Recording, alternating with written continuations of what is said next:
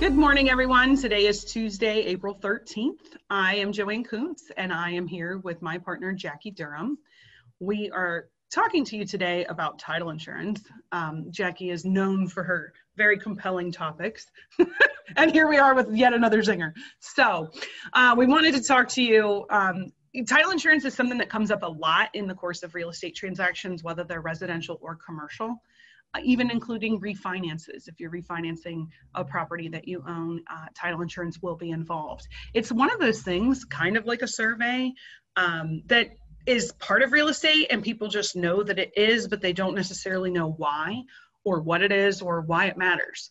So we wanted to talk to you a little bit about the basics, what to expect, how much it is, and things that you can be proactive for, on the lookout for if you are involved in a title insurance transaction. So without further ado, as always, these webinars are recorded and distributed, and we are happy to field your calls, your questions, if you would use the Q&A box at the bottom of your screen.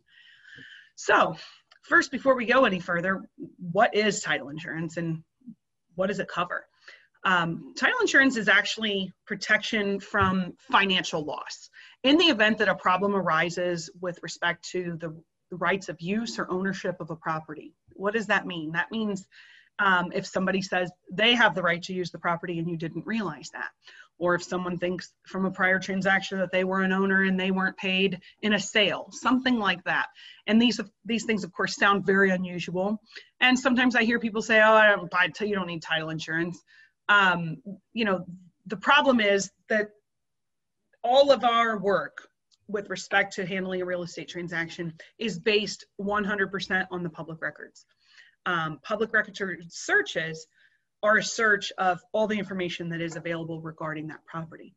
However, public record searches may not uncover all of the problems which could make a title defective. The primary reason they don't contain everything is human error. People make mistakes, whether it's a mistake from the recording, from the person who actually proffered the document for recording, maybe a missing unit number or in the legal description or something like that.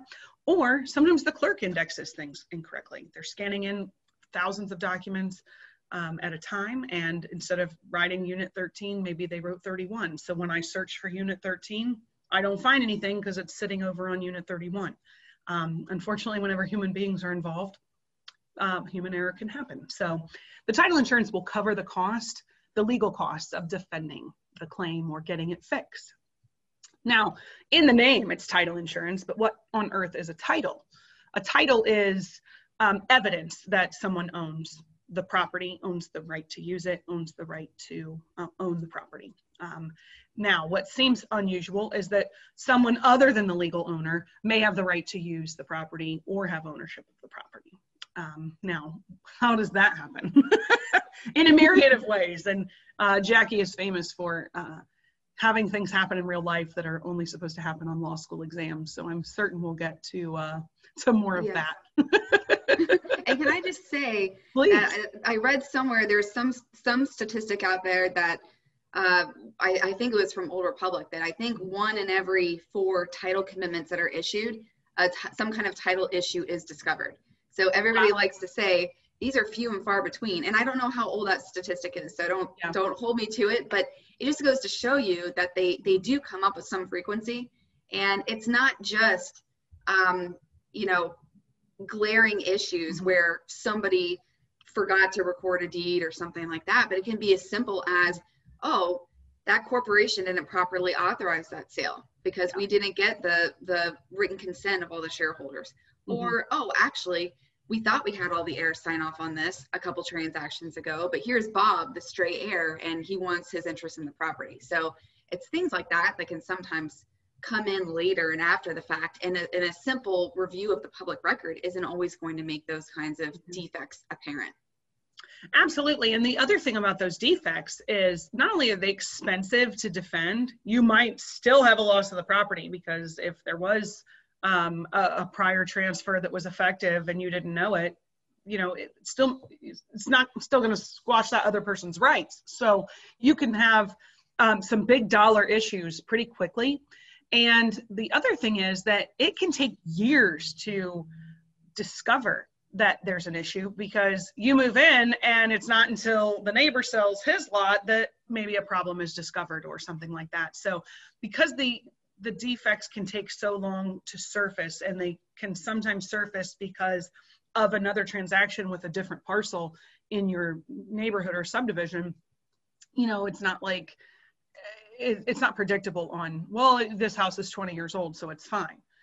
All of the property in Florida is the same age. So once Florida became a state, all of the land in Florida is at the same risk, basically, for issues. So sometimes people will say things like, well, I have a brand new house, so I don't need title insurance. This is not a home warranty. Yes, you have a brand new house. That means you shouldn't have a problem with your roof. You shouldn't have a problem with your plumbing or your air conditioner. But the actual land that the house is sitting on is the same age as all of the other land. If anything, you may have more risk with a newer home because there have been more recently contractors and subcontractors who might have lien rights that might not have been properly extinguished. So on the flip side, people say, oh my gosh, my house is so old, there can't possibly be any issues. But again, it's passed through so many hands that some issue would have been caught. Exactly. And that's Please let me correct you. it's just, they're all at the same exact risk. Residential, commercial, they're all the same age. So the types of issues that we see between residential and commercial are different. But in terms of the age of the property and the opportunity for there to be some kind of issue, that really is equal amongst all of the land in Florida. Some types of common issues that are covered under a title insurance policy, the more, you know, you hear things about fraud and someone signed a deed and they weren't supposed to. Those things happen. You can't say no, but more commonly, it's an inaccurate or incomplete legal description. Sometimes legal descriptions are what we call lot block legals, where it's lot 5, block 2 of the such and such subdivision per the plat of the public records of Sarasota County. And it can be real easy, one sentence. Sometimes they are 4 pages long, and they're filled with meets and bounds legal descriptions, which is, you know, fence northwest by 15 degrees, 48 minutes and 2 seconds, and then southeast, you know, and these things literally drone on for pages. We are not fond of retyping those legals. We will take them from a prior deed and Exhibit A them and reuse them in a new deed. But oftentimes those still need to be verified. And Jackie, in her infamous law school daily practice of law, actually had this where she read the whole 4-page legal description and found a couple of errors, and it's a big problem. So it's the kind of thing that can easily be missed.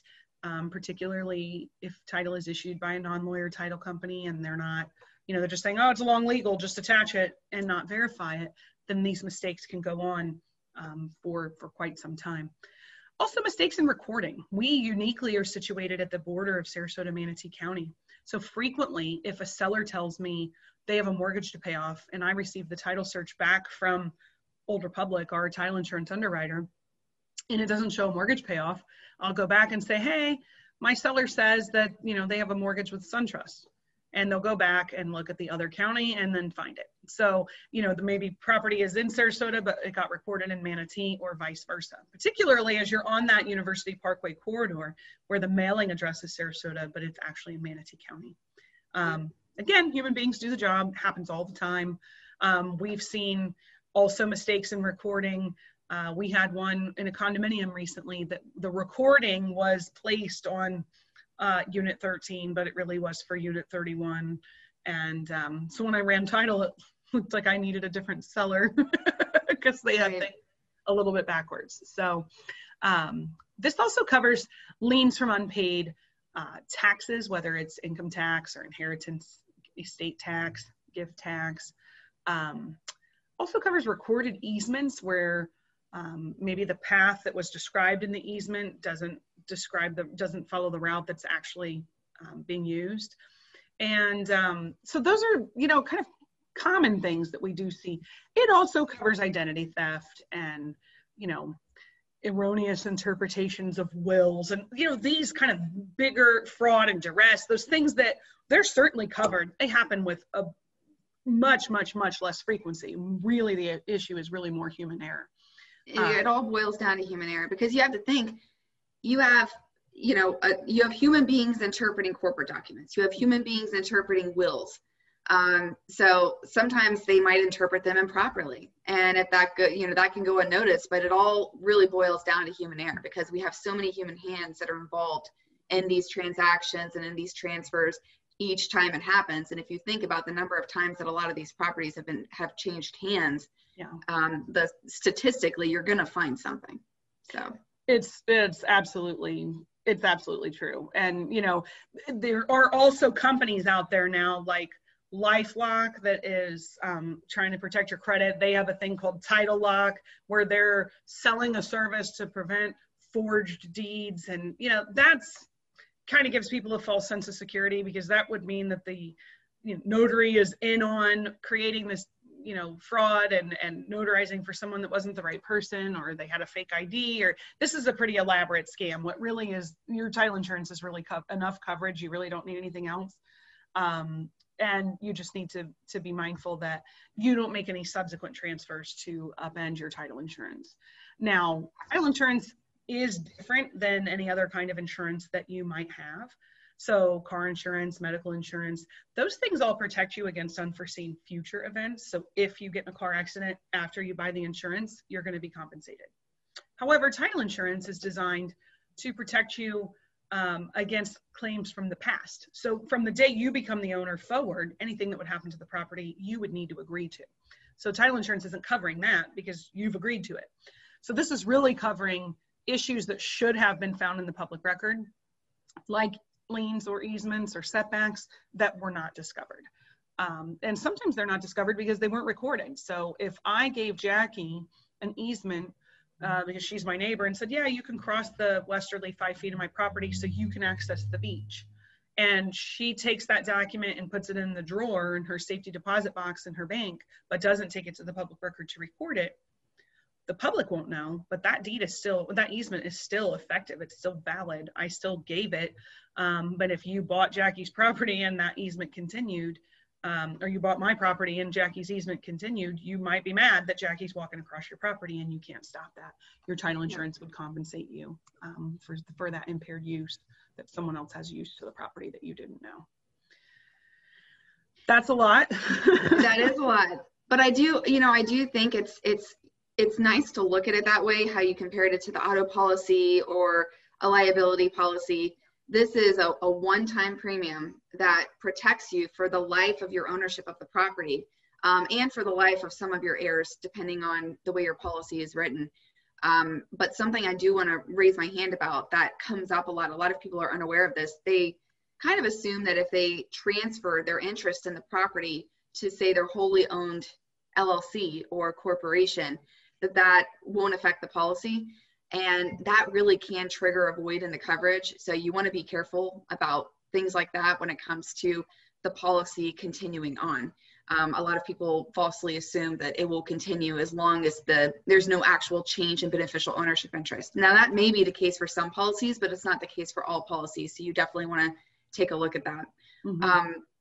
The other thing I just want to mention is I feel like sometimes, not as often now, but I feel like in the past, Joanne, we've gotten a lot of pushback from certain buyers about getting title insurance at all. And I think, some of these may be from, coming from out of the US where title insurance doesn't exist. And they say, hey, I'll just pursue the seller if I need to. If there's any kind of issue, I have recourse against the seller. The problem with that is, number one, the title insurance company, which is a multi-billion-dollar company, is going to have much bigger pockets to pull from in the event there is a true title issue. Whereas, pursuing a seller who may or may not still be alive by the time you discover the defect, who may or may not be in the United States by the time you discover the defect, or who may or may not be solvent. And the thousands, tens of thousands, if not more, of real estate litigation and how protracted that process can be, it really makes more common sense to have a nice, clean title insurance policy that you pay for one time that will cover that kind of litigation should it become necessary. So is it required? No. Do you have to have it? No, but it really makes no sense not to. Especially when you look at the cost of the title policy vis-a-vis the purchase price. If you're paying cash, you're not required to have it, but if you're investing that much cash, leaving it unprotected seems odd. If you had a loan, the mortgage company would require you to have a lender's policy, so they're not going to put their money up without the protection. And so it strikes me as odd that sometimes people will. And also it's not the savings to not take it that they think, because the title agents are compensated by the insurance company. So if you are looking to hire a lawyer to do a closing without title insurance, you're now back to paying attorney's fees rather than the title insurance premium. Non-lawyer title companies they're not licensed to do a closing without issuing title insurance. So it can also be difficult to find someone willing to meet that request for you. So that's something that I hear a lot, where people are like, oh, just take that off. Like, it's not just the line item to delete. You're going to substitute it with attorney's fees, and that sometimes gets worse. So right. And we still have to do all the same work. Yes. We still have to run a title search and a municipal lien search, and we still have to do all the background to make sure that when you hand the $300,000 to the seller, that you're getting what you expected. The only thing you're saving is the insurance in case there is an issue.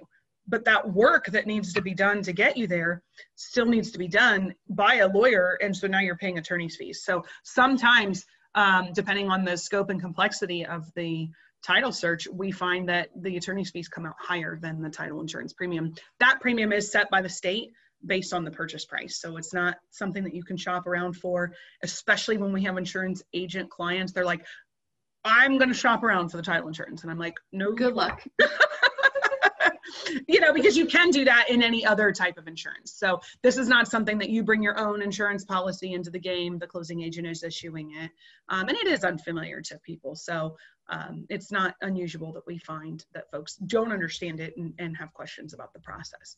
Now, right. There's also two different types of insurance that are issued. You have an owner's policy and a lender policy. So if you are borrowing a mortgage, you've got to get a lender's policy. You don't have a choice for the lender, at which point bolting on the owner's policy is really, really inexpensive because it's all a flat fee, as I said, set by the state. If you are paying cash, then you just have an owner's policy, and that owner's policy, also set by the state, covers you as the owner of the property. It's important, though, if you are purchasing a property you intend to heavily renovate, or if you're buying maybe something that was already in foreclosure and you're buying an REO from a bank, there may be title errors there that were not resolved in the foreclosure. And oftentimes you're not able to get title insurance if you're buying those properties, and you may need to be prepared for a quiet title action or something like that in the future. You need to just make sure that if you are getting involved in something like that, you understand that, appreciate that, and are receiving an adequate enough discount on the property to pay for those things. Because that's sometimes people think, oh, I'm going to buy a tax deed and I'm going to buy this, and then they don't really understand that what you're signing up for in terms of legal issues, time and cost. If you think you're flipping that, you're probably not. Well, and can I just share a thought on that? I've seen this, and this kind of goes to the point of not all title agents are created equal.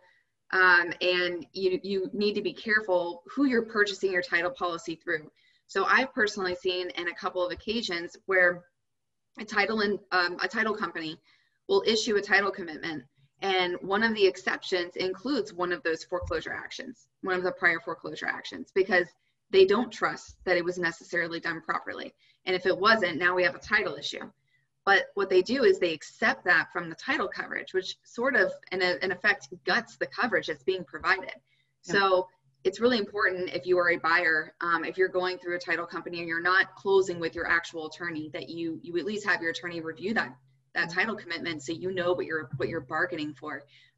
Because there's a difference between insurable title and marketable title. Mm-hmm. And if you're just bargaining for insurable title, yeah, you might get a title policy. But if you have a bunch of crap at the back of the policy that's accepting from coverage, now it's not worth the paperclip that's binding it together. Whereas marketable title, that's going to be title that is healthy enough to ensure that you can sell the property in the future to a third-party purchaser. Mm-hmm. So, that's another consideration to make. And something else I would say is there's exception to title insurance coverage in the event that you have purchased the property for less than fair market value. So if you're purchasing via some sweetheart deal with your boyfriend or your uncle or whoever, if you're not paying the full fair market value, the reason why there's an acceptance for coverage as it relates to an issue that maybe arises under those circumstances is because the rights of creditors of the seller are going to be a little more broad and coming after that asset, even though it was technically sold to you, because the creditor protection only really extends to third-party purchasers, bona fide third-party purchasers for value.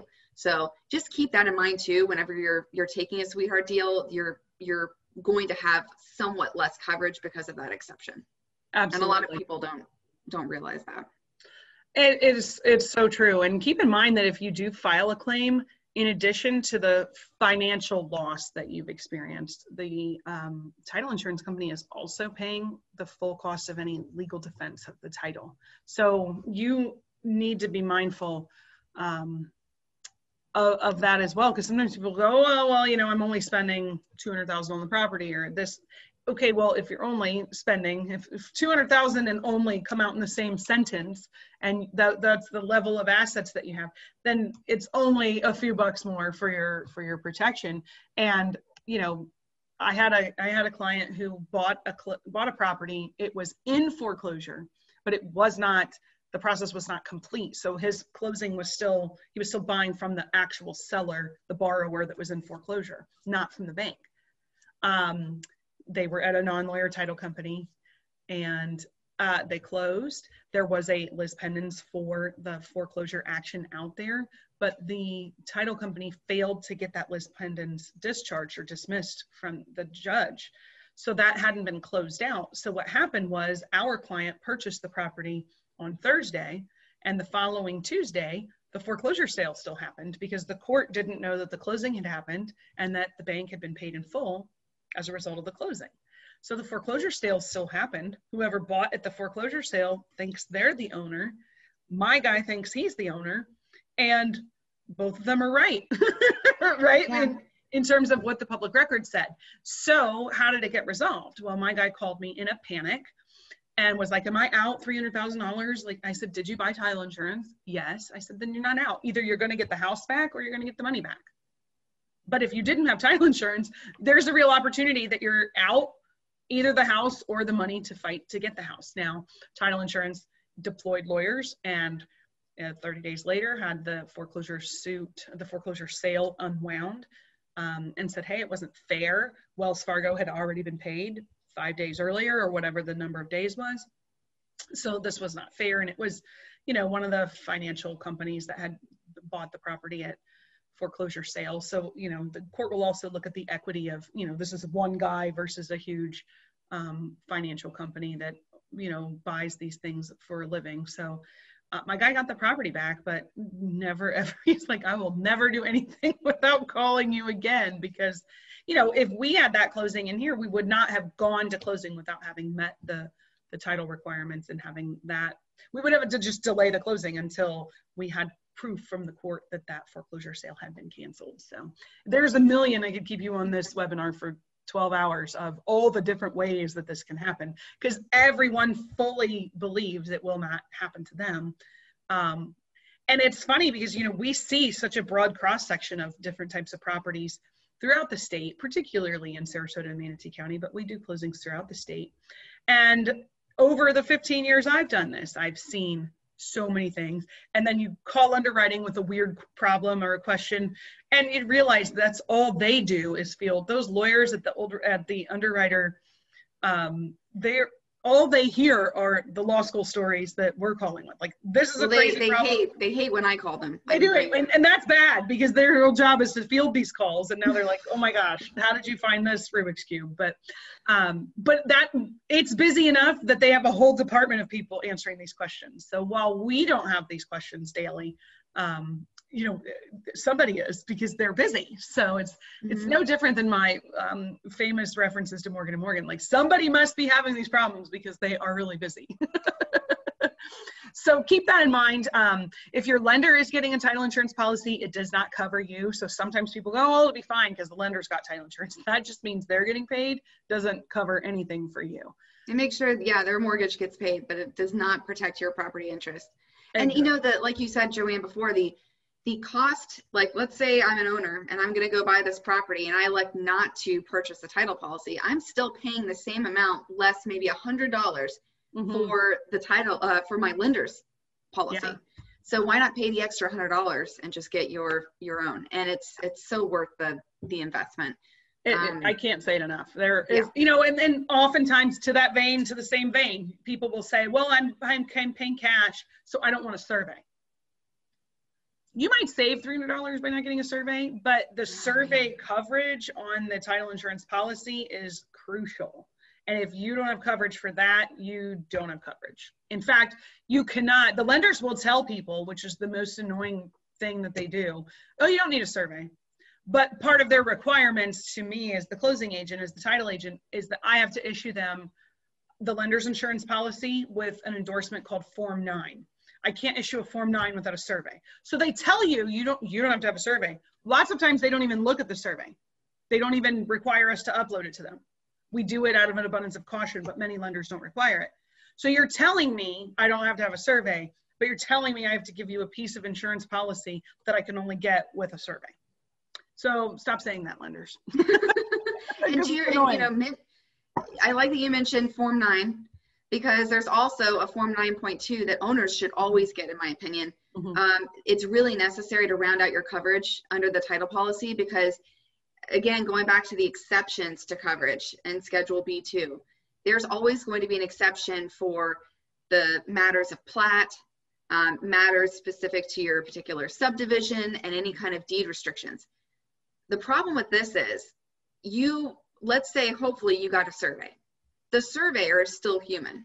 So you typically would require, or request at least, that they depict all the lines of the setbacks and the easements on your property, so you can make sure that your pool isn't sitting in a setback or an easement, and whatever else you may have constructed on the property. It's prudent to do that.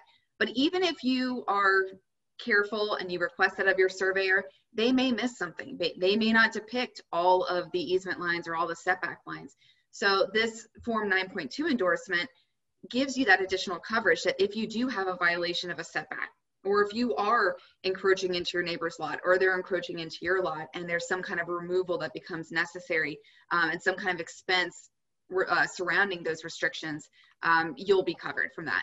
Otherwise, you're not necessarily going to be covered from those kinds of issues and expenses, because it's accepted from your coverage, and that's going to be in any kind of policy. Now, you will have to get a survey in order to get a 9.2 endorsement, but you need to get a survey anyways. So that's we really try hard not to let people out of here without a survey. And oftentimes your seller may have a survey and just be able to sign an affidavit that says there have been no changes to the property boundary since that survey was drawn, no room addition, no pool addition, and it doesn't even cost anything. So this is, we're running that down in the background, whether you realize it or not. That's one of the first things that we do is interface with the realtors and say, hey, sellers, listing agent, do you have a copy of this survey? Does the seller have this to share? And I know the seller has one if they have a mortgage that I have to pay off. Whether some people can find it or not is a different story. Oftentimes in refinances, I'll ask folks, I need a copy of your survey, and they'll go, oh, I can't find it. And then I say, well, then we have to order a new one, and it's going to be $300-400, and then they find it because they actually looked for it. So it's amazing what happens, like when you go look for it. It's same thing with my daughter when she goes into the toilet, like, I can't find it. I'm like, well, it's right there. I didn't even have to lift anything to find it. So she gets those looking eyes from her dad. So part of the process of how we go about the process of issuing the title insurance is we do a title search. That's the first thing that we do, whether it's a refinance or a purchase, which is it's a report that we order that from the title company title insurance company that shows the chain of title. It shows us the taxes and judgments and mortgages and who the owners were, if there were easements. It really is what clarifies for me who is selling the property, and that the buyer is going to get all of the rights to the property that they are expecting. You're also going to see a component called a municipal lien search. Now, I always tell people on the closing statement when we're going through these things, like, I'm from New York, I appreciate a good scam when I see one. The names are very similar between title search and municipal lien search, and the prices are almost the same. This is not a duplicative search with just 2 fees. If I had thought of that, I wouldn't have to work here. But municipal lien searches are actually searches of liens that attach automatically to the property without a separate recording. So the county, for example, doesn't need to record a document with itself to attach a lien for unpaid utility bills or code enforcement violations or things like that.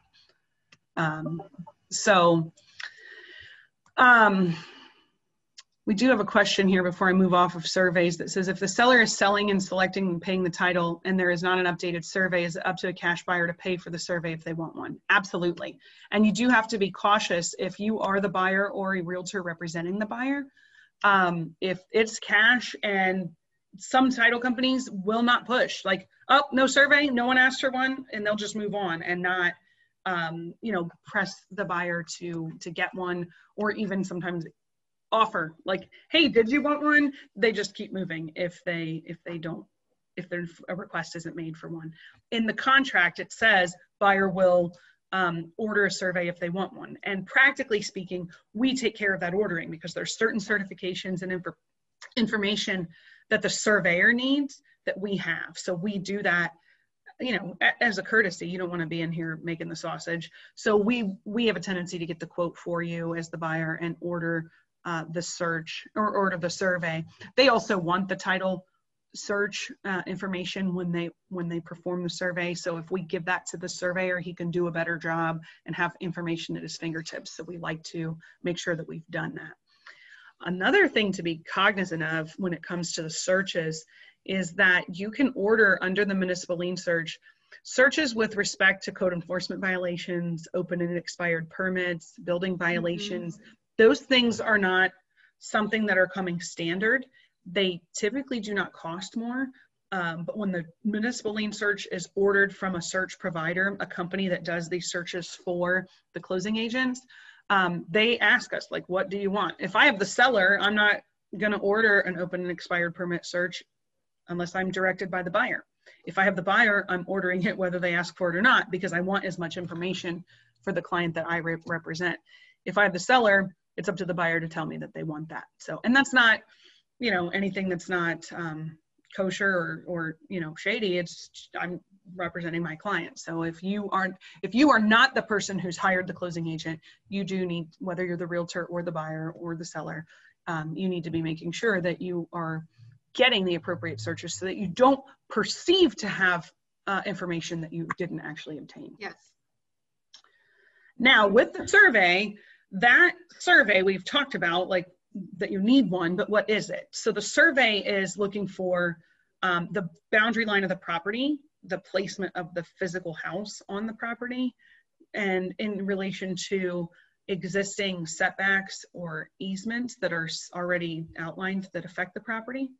We're also looking for encroachments or violations into platted setback lines versus association setback lines. And whether there is an encroachment, some are very common and minor, and some are major. So common encroachments into easements are things like air conditioner concrete pads, pool equipment pads, fences, driveways. Oftentimes before a neighborhood is even built, the county will require an easement, a drainage and utility easement that surrounds the property, maybe 5 or 10 feet along the perimeter of the property. Doesn't mean anything is buried there. Surveyor can only draw what he sees sitting on top of the land. He can't tell you if something is buried there or not.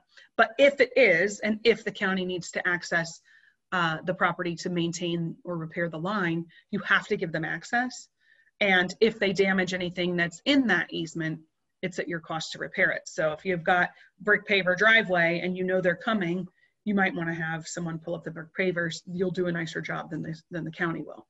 And those can be replaced. But if they do damage, then title insurance isn't covering that, and the county certainly is not covering that. Right. Exactly. Major encroachments would be things like if the pool or the house is in a setback or an easement. That's a massive deal. So a little air conditioner concrete pad, they can usually work around. And if they had to dig it up, it's hardly very deep into the ground, and it's not very large. So it's really inexpensive and easy to get around. If part of your living room is in the easement, that is not easy or inexpensive to get around. And that, you know, that is a big problem. And we have had closings come to a screeching halt. Yeah, we've literally had, if you recall that deal, Joanne, where we had to get, I think it was around 60 signatures to get a variance to accept this encroachment into a setback that was unnoticed in the 2 prior transactions. Yep. So because our buyer got a survey and we got ahead of the issue, did it delay closing a little bit? Yes, it did. But, you know, our buyer was pretty happy because it's not going to be their issue when they go to sell. Exactly. And these things don't go away. And sometimes people get mad at us and like, wow, you know, the guy before didn't make a scene. And it's like, well, I'm sorry, someone else did a bad job. I mean, this is very unpopular news. When we first receive the report and we recognize that there's an issue, the first thing we do is scram to double check everything. Like, maybe there's a mistake, because I don't want to fire off an alarm bell and freak everybody out if there's, again, human beings have done the job. So if the title searcher that provides the report to us didn't see a variance as recorded, you know, okay, great, this is not a big problem. Or there's an exception in the declaration, you know, for the association that allows this if it's an association setback. So oftentimes there is a way to resolve this without getting everybody completely freaked out. And sometimes it's a really big problem. By the time we come and say this is a really big problem, we have exhausted all other remedies to know that this is not a really big problem. And, you know, in 15 years, I can count on 1 or 1.5 hands the number of times it's happened. This doesn't happen frequently, but when it happens, it's a massive issue. So it's kind of like, just like your house doesn't burn down frequently. Yeah. But when it does, it's a big deal. Perfect. So glad we invited you to the party. Now, we alluded to earlier the fact that the title insurance rates are set by the state. So Florida state statute outlines exactly how much this costs. It's a one-time premium based on the purchase price of the property. And that coverage is in place essentially in most cases for as long as you own the property. What we have to be cautious of are potential disruptions of coverage. So people call us all the time. Hey, I need a quick claim deed. I need to take mom off. I need to put mom on. I need to put my sister on. I need to add my daughter. And people are doing that for a variety of reasons. I always put my hands up and stop everybody to learn more about why. Some places will just take your money and spit out a quick claim deed and do exactly what you asked. To me, that's the equivalent of calling the doctor and saying, I need Prilosec. Maybe you need to quit eating chicken wings at midnight. Like, there may be an alternate solution to your heart. I feel like you're directing that comment at me.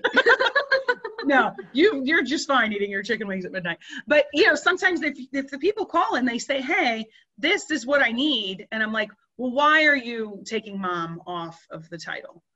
Oh, well, because she's going in a nursing home and she can't have any assets. Right. When is she going? Next Friday? Like, this is not the time to be making a transfer like that. On the flip side, people will say, put me on because mom's getting older and I want to be able to just take care of things for her. We might be disrupting title insurance. We might be disrupting homestead. We might have gift tax issues. We might have doc stamps issues. This is a bigger, quick claim deeds are a whole nother webinar with a different batch of jokes. But, but certainly my point is that you've got to have some understanding of why you're making that transfer so that we can best direct you so that we don't disrupt the title insurance coverage. You've paid for this coverage and you don't want a quick claim deed upending it. And then sometimes people say, oh, I didn't know that was a problem. I'll just deed it right back. And well, you've now doubled the problem and not eliminated it. So we do have to be cautious about adding or removing owners or transferring to LLCs or trusts after closing.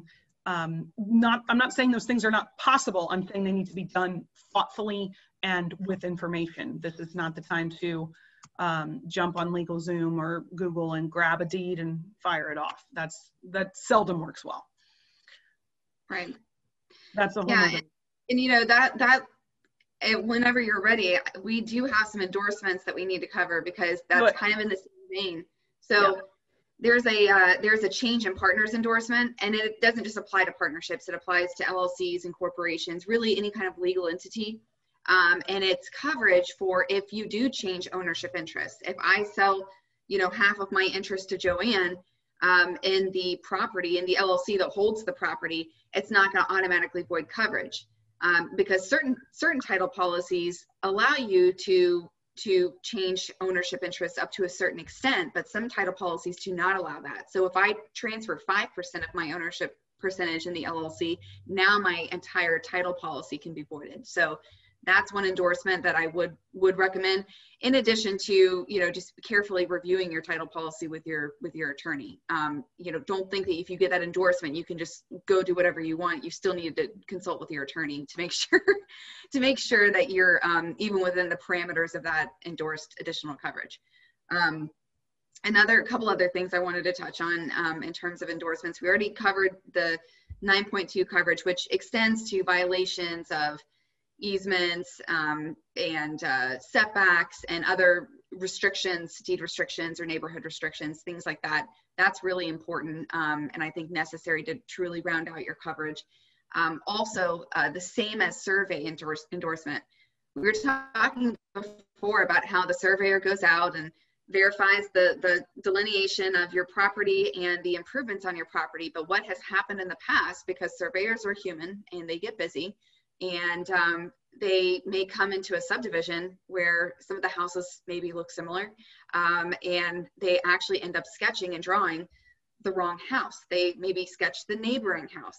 So the same as survey endorsement ensures that the property that is drawn on the survey actually matches the legal description and the title policy. Now, they're not warranting and endorsing coverage if the surveyor made a mistake and maybe didn't depict a setback line or an easement or something like that, but they're at least saying that this is the house that you're insuring, and this is the proper drawing. Another one I wanted to mention is if you're going in and say buying 2 adjacent or 3 adjacent lots, and you're going to be building or you're going to be demoing and rebuilding something, there is an endorsement that will ensure that there is no gap or gores in between the 2 or 3 adjacent lots. And that also sounds a bit out there, like it doesn't happen, but you would be surprised how many big tracts of land have little islands where, because they were once separate parcels and became one whole larger parcel, there might be a stray owner that owns a little sliver of land right there in the middle. And that can happen because of what Joanne was describing, where there might be a defect in the legal description of certain properties. So that coverage, I think, is very important, and especially if you're going to be buying more than one parcel that are going to be combined. And lastly, because we have a lot of folks who are buying properties on bodies of water or canals, things like that, there's the navigational servitude endorsement that will cover you in the event that the government claims some portion of your property that was once forming a part of the navigational waters. So if the end of your property line was once underwater, there's an exception to your title coverage that basically says if that's retaken by the government, which they have the right to do, if that's retaken by the government, then you don't have any coverage for that under your title policy. The navigational servitude fills in that hole and basically removes that exception, so that if you have a dock that's built at the end of your property and for whatever reason the government takes that portion of land and you lose your dock, that expense can be reimbursed to you under that endorsement coverage. None of these things ever my favorites. This is just the top 10. Yes, exactly. Terrible. Oh my goodness. We did have a question that said, what if a portion of an outbuilding is built or sitting within county building setbacks? Typically outbuildings and sheds are not an issue because they don't have a deep footer. So it's something that is still movable. Maybe it has a few inches footer, but we're not talking about feet deep like a house. So, keep in mind too, surveys are not recorded or sent anywhere. So if you have a survey done with respect to your purchase, your neighbor's not going to know what those what the results of the survey were. And it's not like, oh, the county is now aware that you're sitting in that. They're not going to even care unless they needed to use the portion of the land that was in the setback for a reason. So if there is a drainage and utility easement, they're not just sweeping the properties to make sure nothing is in those easements. They're not coming. You could go 50 years and if nothing's buried there, no one's going to care.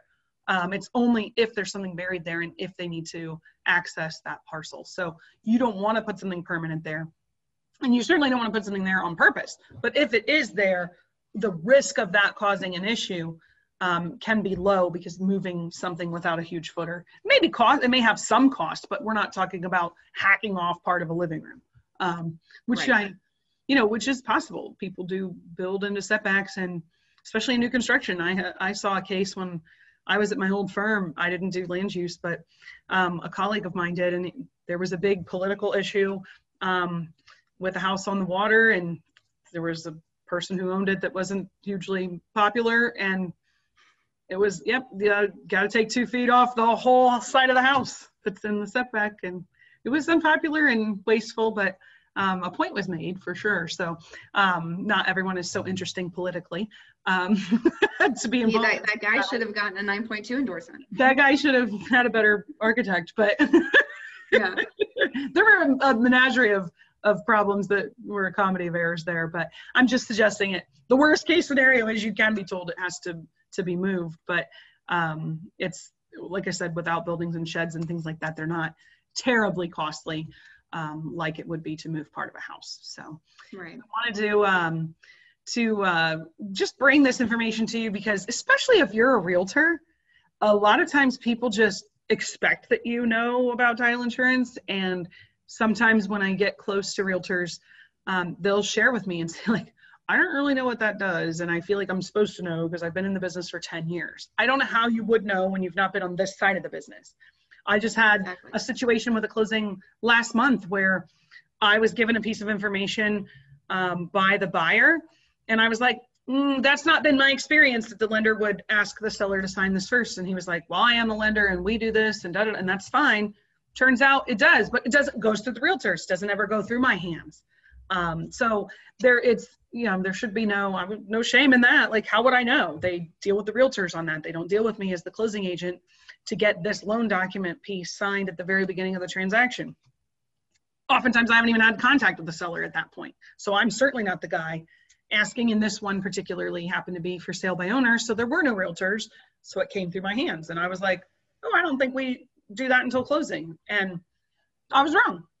I just had not been my experience. So once again, human being strikes again. Like, until Alexa, and we learn as we go as well. Alexa, do my closing. Right, Alexa, right. do my survey. Until we get to artificial intelligence for everything, somebody might make a mistake. So, or not have all the information. So title insurance is super important. And if you are a realtor and you would like a little bit more insider scoop, we're happy to give it to you. Happy to show people what a title search looks like. I will say, the term title gets thrown around a closing frequently with several meanings in different contexts. So title could be how the seller is in title, how they own it, how the buyer intends to vest into title as husband and wife, as joint tenants with rights of survivorship, whatever, tenants in common. Title can mean the title search. Title can mean the title commitment. Title can mean the title policy that's issued afterwards. So if you are confused, just ask, because this is definitely like algebra. It will not get clearer if you just stay lost and hope to catch up in the middle. It doesn't get better. So we're happy to help. We're happy to serve as a resource. If you have questions, always feel free to let us know. Also, if you have other topics that you'd like to hear about, we gladly take your feedback on things that you think would be of interest. So would love to get that with you. If you have things that we can bring to you, we'd love to do that. So thank you, Jackie, as always, for sharing with us all of your helpful Rubik's Cubes that you see on the regular basis, because I feel like I get the easy stuff and she gets the tough stuff. So if you are calling, call me, not her. No, just kidding. we have a good team. So we have a lot of fun, and we try to solve all of these Rubik's Cubes before they go out the door. So if you do have anything topics wise, do let us know. Again, these are recorded. You'll find them on our Koontz Associates website, our Koontz Parkin website, our YouTube channel, our Facebook pages. So if you can't sleep tonight and you need title insurance round 2, you can replay this recording. Thank you so much. We will see you next Tuesday.